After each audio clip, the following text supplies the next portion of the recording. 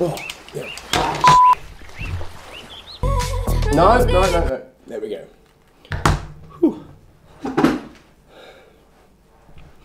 All right. Howdy, folks. I hope everyone's doing great. My name's Chris, and today we're going to take a look at VNM Wheelbase, a firmware for DIY force feedback wheels. This is a contender to the ever popular MMOS. Today we're going to take a dive in and see if it's any good for you and whether you should be changing over. Spoiler alert, yes and yes. Now, we've got a lot of things to cover today, so let's get stuck into it.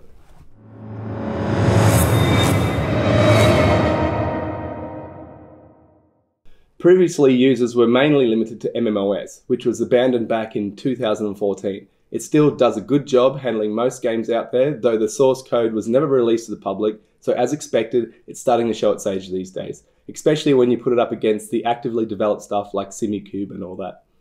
To give you a little rundown, VNM Wheelbase was developed by one Hone Tran, and as the name suggests, he's from Vietnam, but on the forums you'll see him as Hone TV.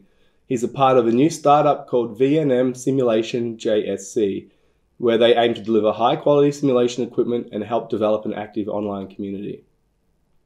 Now, he set out to make an open FFB firmware that can talk to virtually any motor, retrieve telemetry from games, and deliver a force feedback experience for the user. It registers as a generic wheel under Windows and utilizes the STM32 32-bit architecture. These chips are cheap, readily available, and are great performers, hence why you'll see them in basically everything these days. Its main features are 12 force feedback effects and configurable individual effect gains, built-in digital analog converter, FFB frequency up to 4K, it can go higher with higher resolution encoders, configurable filters and user effects.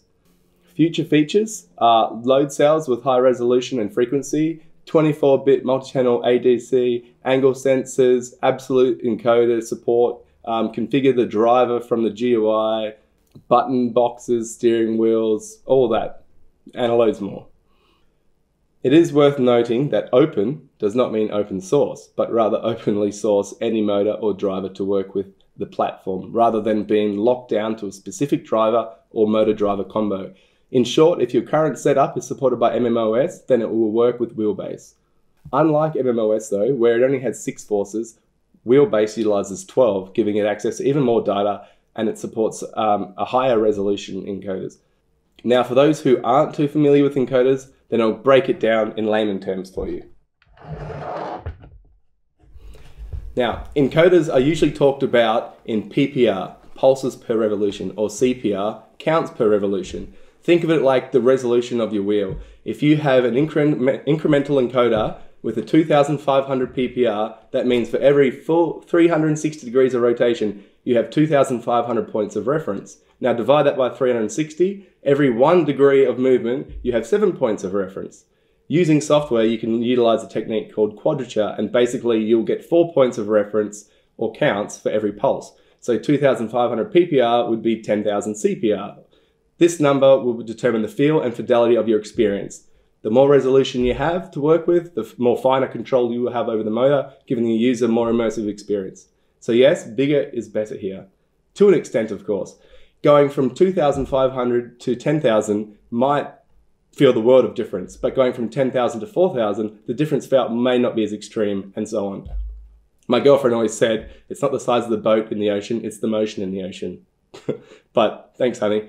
But bigger is better here. Finally, you also have the absolute encoders, which are talked about in bits, and while incremental encoder pulses are usually talked about in the tens of thousands, absolute encoders are talked about in the millions, hence their popularity.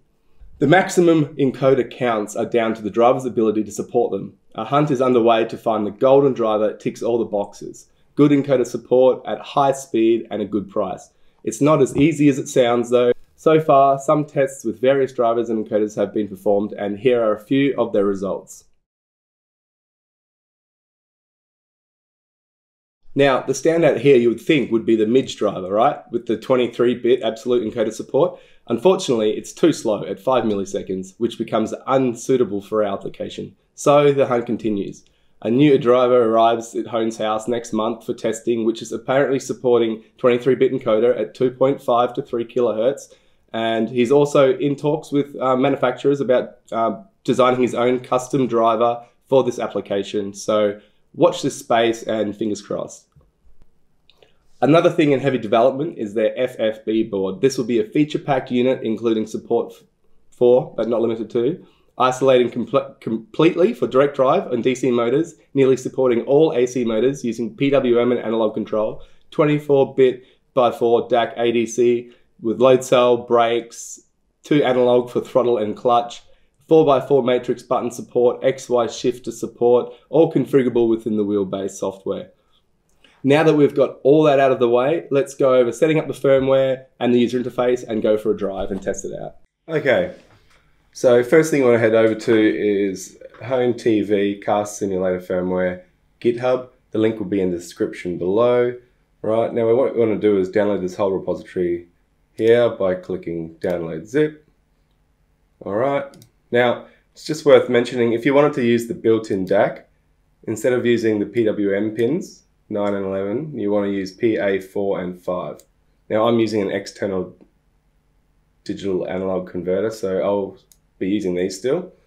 It's just worth noting, if you don't have one and you want to clean your signal, use these. Alright, now once that's downloaded, you also want to connect your STM32 to your computer for programming. So if your board doesn't have a programmer built in, like the Discovery, then you'll need a programmer, something like the ST-Link V2. It's cheap. There is the official one, but it's just a waste of money in my opinion. This works fine for peanuts. Now, if you go to your manufacturer's page of your board, depending on what board you have, hopefully, like mine does, it lists the pin out. So basically I've connected VCC, ground, SW diode, SW clock, and reset. Now you find the corresponding pins on your ST-Link, and I use 3.3 volt, depending on what your board's set up for. Will depend on if you use 5 volt or 3.3. Now, once you're all connected, you should be able to open the folder you just downloaded, extract it to somewhere. You have the update tool here, that's your ST-Link program. That's what we're going to use right now. So what we want to do is open the ST-Link. We want to connect. Everything looks good here, so that means we're connected, we've done the right pins. We can then full chip erase. Alright, this takes a short while. And then once you've erased it, we can go program verify. Now you want to link to the folder we just downloaded, right? Car Simulator. We then go to Wheelbase for the firmware. This is the latest up top. And we want to go to 0.23.2.5, okay? Select, open. Make sure verify while programming's done. We click start. Couple seconds and we're good. Now, I've plugged my board also into the USB, so I can straight away go into the UI folder, find the latest UI, double click on VNM wheel config. Now, if everything's good, you should see the green light next to your wheel. That's what we want to see. All right, now I'm going to go plug in my wheel and we'll come back and set up this hardware, or the software, should I say, for the hardware, and we'll yeah, get calibrating and test some things out. Okay, so once we've plugged your wheel in, I still haven't released my e-stop yet, but just a quick overview. You've got your basic degrees of rotation, your centralized button, your calibrate button, your stop force, minimum force, max force. Now these are your filters. So basically what I've been told is 1% of your encoder resolution is what your overall filter should be. So mine should be 25 if it's 2500 PPR, which it is. Okay, now this is all the user effects you can input manually, all right? This is your overall game effects. You can reverse the feedback. If some games have a reverse feedback, it's easier than going in and editing files. So, now, if you move your wheel, you should see a nice little image of your wheel in the middle there. You've got your profiles down the bottom here, so you can save and load profiles. You can donate a beer to the team, and here's your apply for the settings. Now, what we're interested in first is the hardware tab. Now, a lot of this you won't need to fiddle with. Basically, I'm going to leave it at PWM. I'm going to go to signal and direction. I'm going to, well, I'm not too sure about this, to be honest. I know Thanos uses 5.6 on MMOS, so I'm going to just start with that, see how that goes. Right, use the index, make sure that's connected. PPR resolution, that's right. And FFB frequency, we'll just leave that for now. You don't have to adjust any of this tuning, right? So just click apply and save. Now we go back. We've got to calibrate the wheel. Basically, every wheel is set up to run at a different RPM. So if you're on DC, then basically however much voltage you're going to be putting will determine your speed. The AC ones, you set speed in the driver, so it's going to calibrate, it's going to detect the wheel speed, and it's going to set up your force feedback tuning according to your speed of your wheel. So right now, not sure if I'm supposed to, but I just centralize it before. Alright, oops, I should have left that a bit longer because it just didn't like that. Okay, let's give it a bit. And oh yeah, sweet. Alright. Now I'm going to click calibrate, and in the past this is where we've had issues with the AASD drivers. They would just spin continuously, but just keep your hands free. Oh my god. Unfortunately, I didn't release the e-stop, so there we go. Okay, now if it isn't centered, you can center it again, but I can definitely feel the motor's engaged. It's calibrated. I'm going to set my overall filter to 25 before I forget. Alright, I'm going to stop force, minimum force at 0, max force high. You can adjust your force in the game. It's probably the best way to do it to avoid clipping. Now, I'm going to apply. I'm not going to touch any of this for now, but you can save a profile. Let's call it Assetto Corsa. Okay, save. Cool. Now I can feel some dampening effect here. Now, gain, saturation. Now we want to probably put all this, let's leave this off, this off, this off.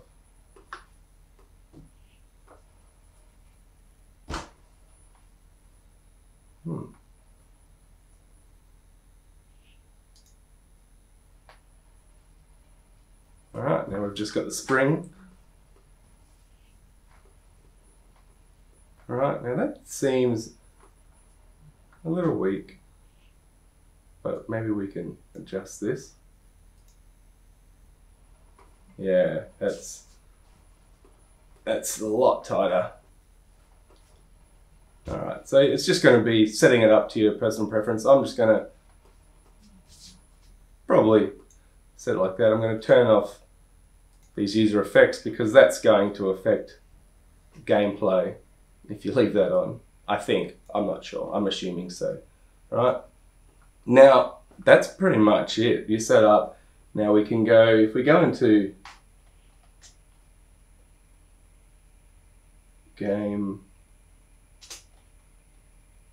where is it? USB game controllers. Should see VNM sim as a game controller, right? Properties.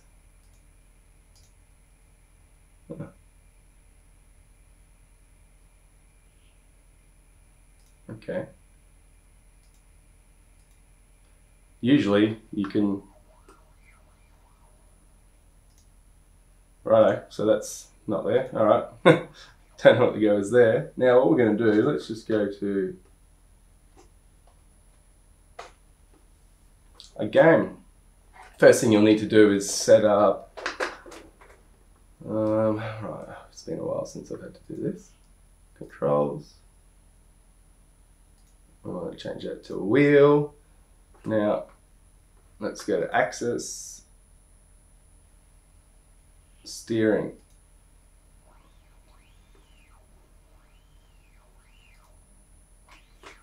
There we go. Perfect. Just leave it at 900 degrees. Test the hard bumps. Nice. Alright. Now, I'm just going to make sure all my stuff works.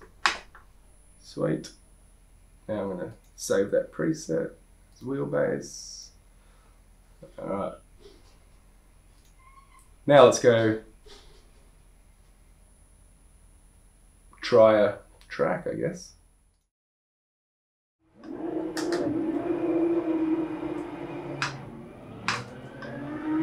Just light it up. Alright. Yeah, that's right.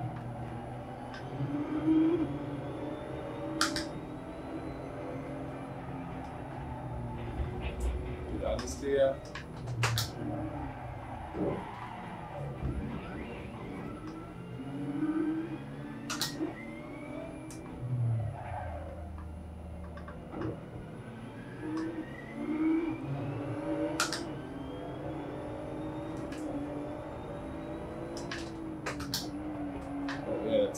That's really strong. All right.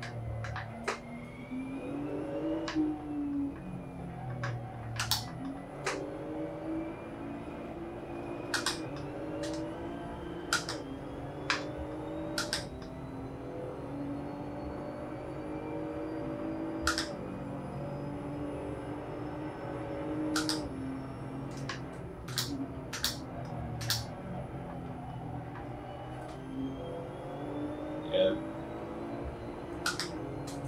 It's nice, that's for sure. You can feel the curve feels great. The understeer, you can really feel when you're understeering. And yeah. So I'm trying to force.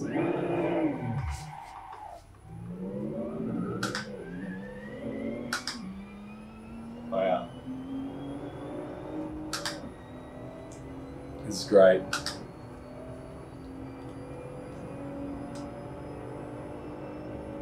Now it's going to take some tuning in the actual game settings to get the right feedback you like, the right curb feel, understeer feel, and all that.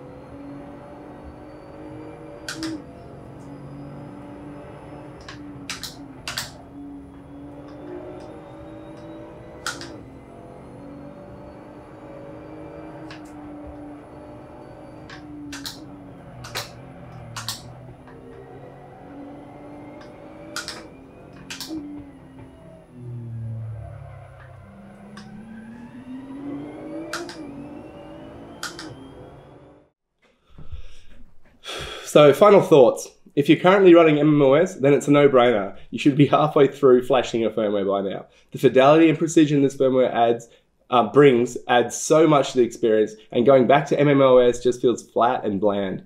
To think that 9 months ago this firmware was just some lines of code as a proof of concept without a user interface, and to see how far it has come today is in such a short time is outstanding. I'm very excited for the future of this software, and I believe it is the future, especially for DIY hobbyists looking to get into direct drive on any budget. It isn't without its quirks though. With such a fragmented list of supported equipment, it's very difficult to program for every scenario. Some games may need some INI files edited to get working. Some games may suffer from the odd FFB dropouts, mainly race room at this stage. But everything I've thrown at it has worked like a dream. As I run the Thanos direct drive board for digital analog converter, I have two boards flashed, one with MMOS, one with VNM Wheelbase, and it's easily swappable. So these days Wheelbase has matured so much that I find myself just running Wheelbase permanently. Also, if you're using MMOS to run your shifter and pedals, then I suggest you either buy another STM32 board to run this firmware and keep MMOS running your other gear. In the future, the firmware will control all this gear the same way, but getting FFB working properly across a range of devices is his priority right now. The other thing this software currently controls is their own billet H pattern and sequential shifter combo. In the future, he said he will open it up to be able to control other DIY shifters, but currently he's just focusing on getting this support for his shifter ironed out. And I've actually ordered a first batch of this shifter. It's in the mail right now. Can't wait for it to arrive. I'm going to do a full review on this channel, so if you want to see that, like and subscribe. At $199 US, it's a very attractive piece of gear, and I can't wait to put it through its paces. In the meantime though, I urge you all to jump onto VNM's Discord page, link is in the description, and join the community. Download and try out this firmware, report any issues you may come across. Hone is very active. Hone is very active on there, and a lot of other knowledgeable members that can also assist where needed are there. The more people testing this means more robust, refined experience for us all going forward. Thanks for watching, and maybe I'll see you on the track. Peace out. Button fella.